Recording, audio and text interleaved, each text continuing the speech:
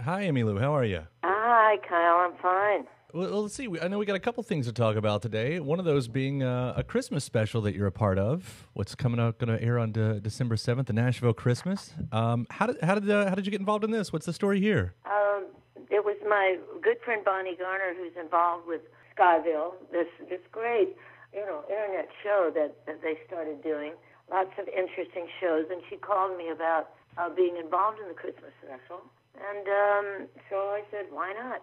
I know I mean, you've probably been a part of many of these, throughout your career, and I don't know, it always conjures a lot of different memories for me. Do you have any favorites of the Christmas specials? Because that seemed like, especially through the, 60s, 70s, and 80s, like every artist ended up being a part of one of these. Well, I have a particular attachment to Kate and Anna McGarrigle, and they every few years they would do a Christmas special in different cities. We did some at Carnegie Hall. We did some, they're Canadian, and we did one in Montreal and different places, and we did one in Nashville a couple of years ago. And they really go all out, and it's always an interesting musical experience as well as being around your friends. Yeah, so this one was my first, well, not my first one because we did one in Nashville, as I say, last year. But I don't know. I mean, it's just a chance to get together and sing those Christmas songs that you've known all your life. Always a good time for a duet, a Christmas song. And I read on here you do Dolly's Coat of Many Colors. Is that right? Yes, and that was a result of doing the McGarrigle Christmas shows.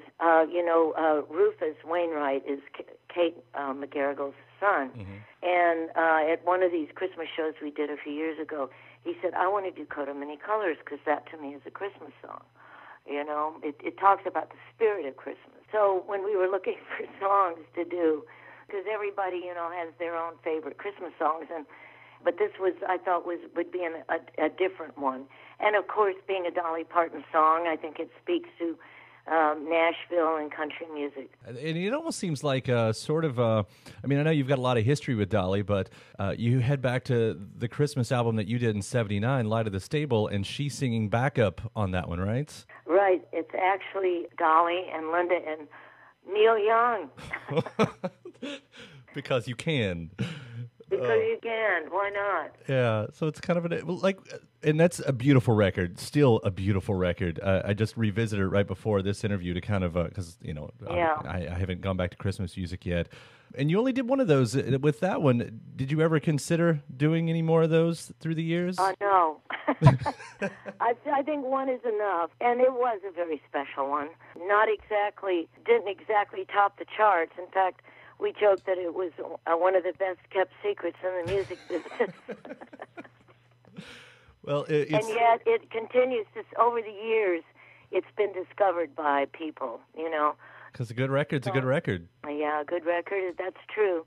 That's all you really should set out to do. I don't know. I know Christmas songs. I mean, they're different. I don't know. I assume they're different than writing than the usual bunch. Are they? Is it different to write a Christmas song than what you would normally do with any other? I've never written a Christmas song. Oh, I actually thought the title track was yours. That was my bad on that. No, that was a friend of my then husband and producer Brian Ern.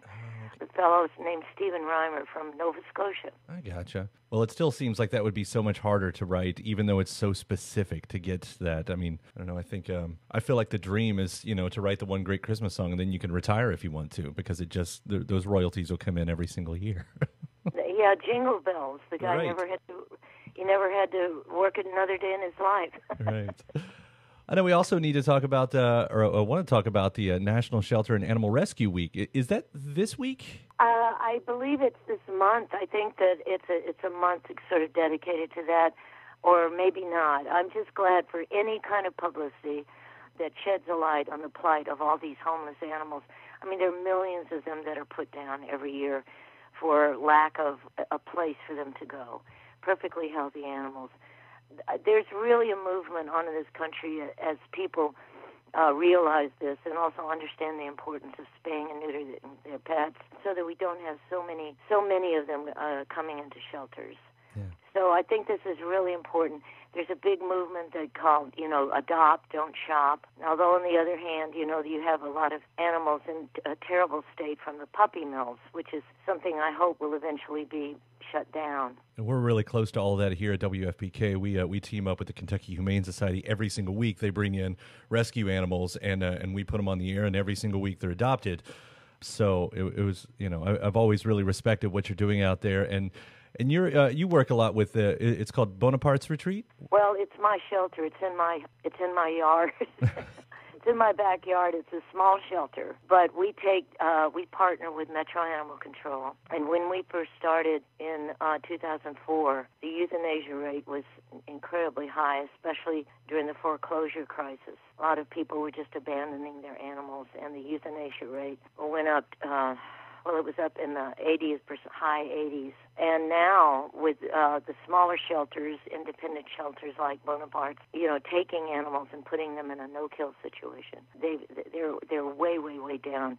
Of course, what we want to become is a no-kill city, and I really believe that we can achieve that. Well, like I said, I love that you're working out there and fighting that good fight on that one. We really love hearing about all the good work you do with the animals. So thank you for that.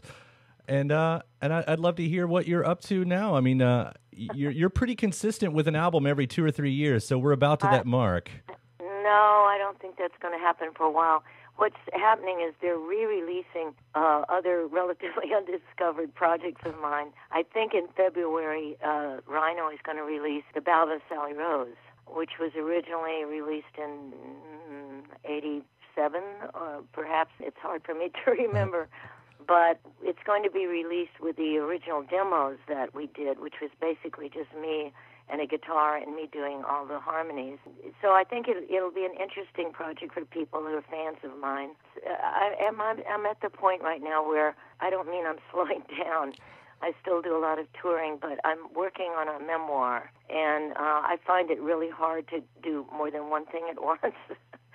So I'm putting my attention to that. Well, I'm really excited to hear that. I mean, you've got so much music out there that we can always enjoy at any point. So if it means a break for something else, then I'm for it. Yeah.